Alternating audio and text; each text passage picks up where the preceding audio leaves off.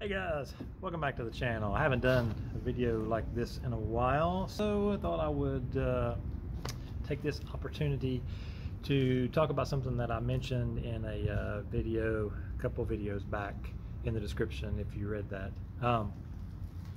Talking about tuning and why I think tuning by feel is better than tuning by Blackbox. Now, I'm going to clarify this to say you will get the best flying as far as actual by the number performance when you know what you're doing if you tune by Blackbox.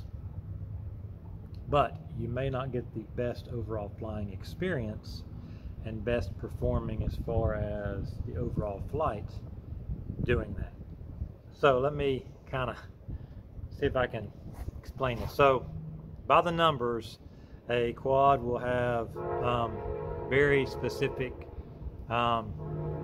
characteristics where you can get it to the bleeding edge of where when you tell it to do something, it does exactly what you're telling it to do. And you may think, okay, that's the best flying quad. And in the purest sense of the word, that would be true. But from a person who's flying more of a freestyle, organic type of flying, that's not necessarily true, because you may want the quad to have a little bit of a looser feel. You may not want it to be, stuck right on the line. If you're racing, you probably want it to be stuck right on the line. You want it to be, I want you to go here, I want you to do this particular move, I don't want you to deviate at all. In that sense, you probably want to use Blackbox to get your quad dialed in as tight to, the tolerances of your flight line as you possibly can. Whereas with freestyle, a lot of times you want a little bit of a give and take. You don't necessarily want it to be, robotic, if you will. You want to have that organic feel. And it's just a little more fluid, a little more natural feel.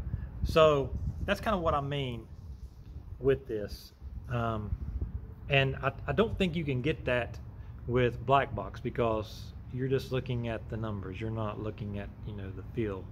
Now, you might go out and fly it and get a feel and go, okay, yeah, I can go a little more, I want a little tighter, whatever, But I think just flying it by feel, you're going to do it because everybody's style is different. For instance, you can take a quad that has, reasonably well spec'd everything. It's got the right motors with the right props for the right weight that it is, so that, it's not too heavy, it's not too light. And you can take a quad that's kind of in that range. There's some give and take there, and you can take a lot of different PIDs, from the defaults to, really terrible ones. And you can fly around all of the idiosyncrasies of how it flies. And you can learn how it flies. Just like a car, for instance, you learn how a car handles. Not every car handles the same, but you can drive any given car reasonably well once you learn the characteristics of it. Take a camera, for instance. You can take reasonably well photos with a really poor camera as far as specifications go, and get excellent photos when you know what you're doing.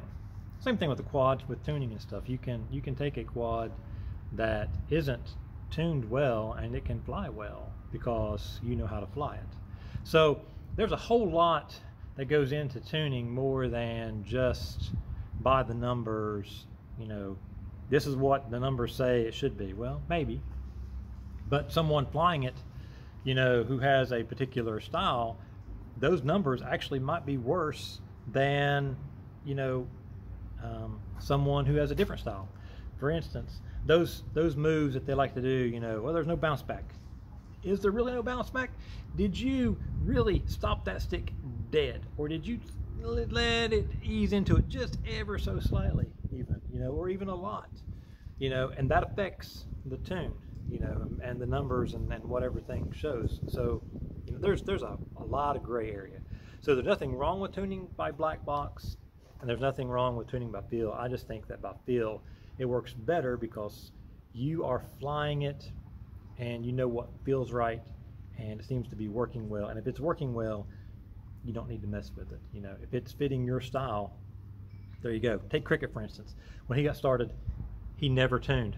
I don't think he tunes. I think he just put whatever the defaults were, and that's what he flies. You know, there's another guy I saw in his description, McFlight, you know, beta flight defaults all day, every day, you know, or something to that effect in his description, you know, and you know, his flying looks really nice.